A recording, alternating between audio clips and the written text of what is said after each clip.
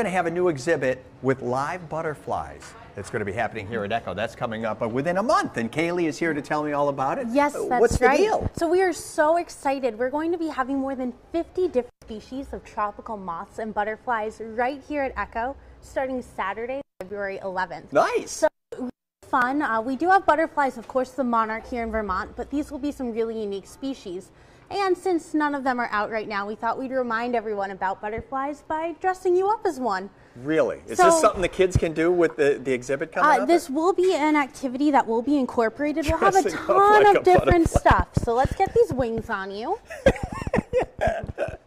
So right on there, if you could slide that on for me. Okay, this is something new and different. So one way to tell butterflies from other species of insects, they are an insect, is that they have wings with scales on them. So those scales often reflect what? Light. In the case of the monarchs, it lets other animals know that they're pretty gross to eat. Really? Yes. Okay, good. Oh no, there's more? Of course there's more. Oh man. So we've got antennae for you.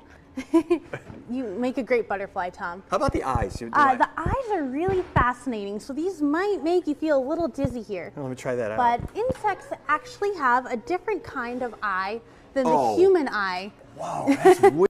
Yes. Woo! So those are what we call compound eyes. They actually have many different lenses within them, and their vision's different from ours. Whoa, that gets me a head rush. Yes. Man, oh man. And of course, I could tape up your mouth, but that would be a little mean. So instead, we'll just give you this proboscis to represent our butterfly mouth. Though not, or the new year, or the new year. Yeah. And they'll actually use that proboscis to suck up nectar from our flowers. Oh, is that right? Okay. Yes. Nice.